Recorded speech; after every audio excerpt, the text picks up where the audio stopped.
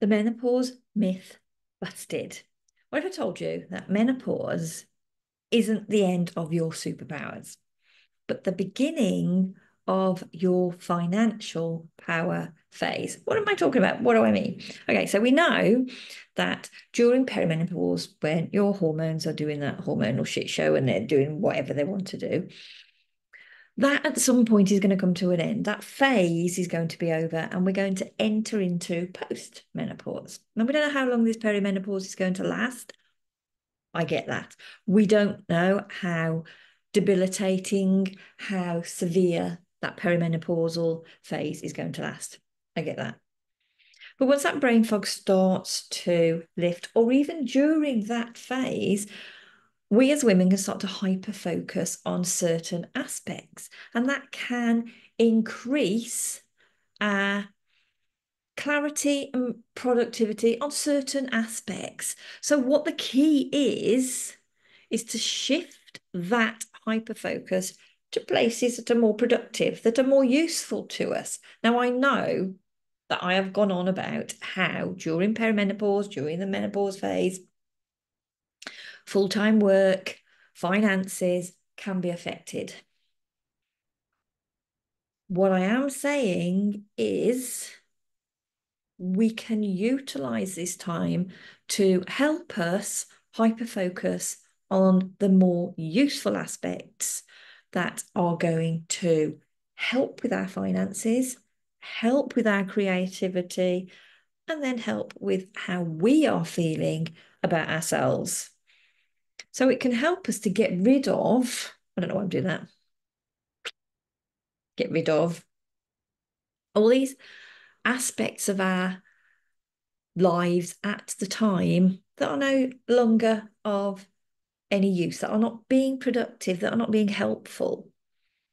So we need to take into account the fact that our hormonal profile has changed and our ability to function at the level that we did before may have changed.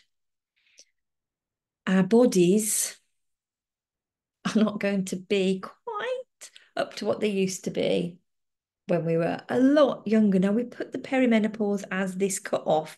There's been a gentle lead up to this, when we haven't been able to do as much as we used to. We haven't needed to do as much as we used to because let's face it, as we get older, our lifestyles change anyway. The out night clubbing, getting in at 5, maybe brushing your teeth if you're lucky, getting up at 7 and getting into work. Those sort of days have been long gone even before we hit perimenopause. However, what we do know, that I didn't turn my phone off, so it's pinging. Let me just turn that off so it doesn't ping again. That was a bit rude of me, wasn't it? What we also know is that we've brought a lot of us to the table. We've brought a lot of baggage with us to the table. And this menopause phase can be a time of epiphany, if you like. Get rid of the rubbish. Our hormones are getting rid of things. So why don't we? We can do. So bear in mind that we may have been in the same job for the past 20, 30 years. And this perimenopause stage, this hormonal change, could give us the epiphany we need to say, hold on a minute, I can't function at this level anymore. And you're not actually utilizing my skill set, my experience as much as could be. So what we can do is get rid of all the junk from these jobs, remove that, and give us a little bit more mental capacity to do the things that we're good at, to do the things that we want to do the things that we like. And what that then does is increases our self-confidence, increases our self-esteem, makes us feel so much better about ourselves because we are focusing on the things that make us feel good, the things that give back more. So it's time to slow down,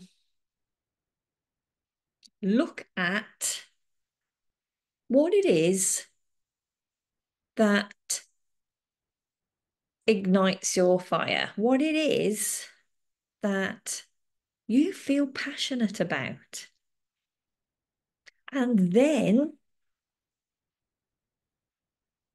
make a few decisions.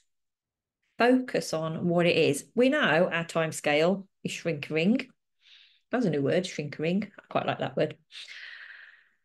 We know that when we see all these TikTokers, Instagrammers, influencers in their 20s and 30s that are saying, we've got all of this time, we can, yeah.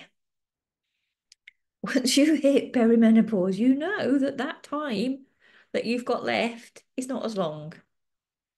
So you might as well hyper focus on the things that are going to give you more. So, what do I mean by that? I don't just mean do the things that you really, really like. I don't just mean ditch everything else. What I mean is hyper focus on the things that are going to make you more financially stable, happier about your lot, be able to give back more. Apply the energy that you've got because it may be reduced. Mine definitely is since I've gone through perimenopause. Those 3 o'clock afternoon little sit downs and chills. Yeah, I really look forward to those.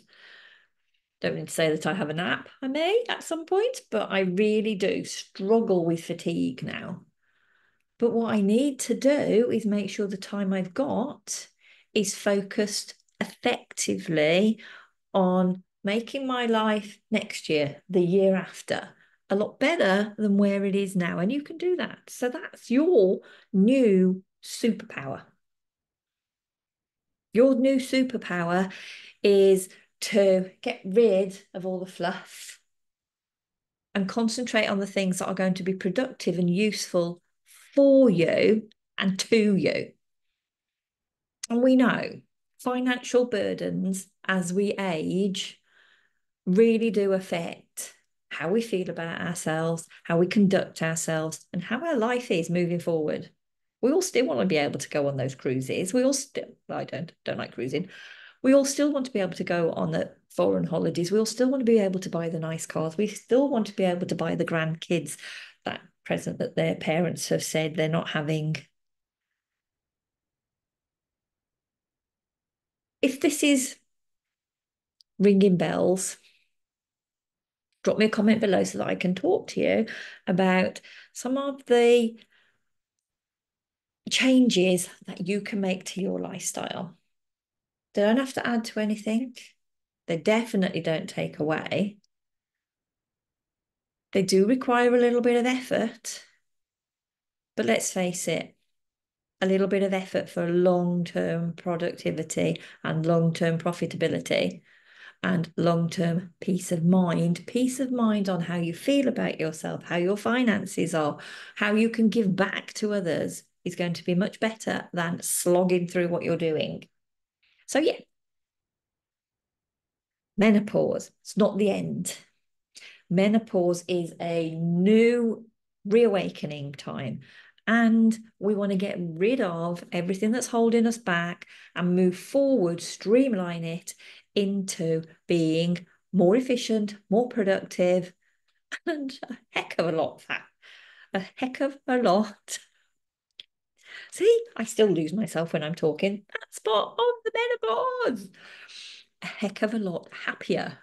Didn't want to roll off my tongue then, did it? So, drop a message. Let's talk. And I look forward to talking to you soon. Bye for now.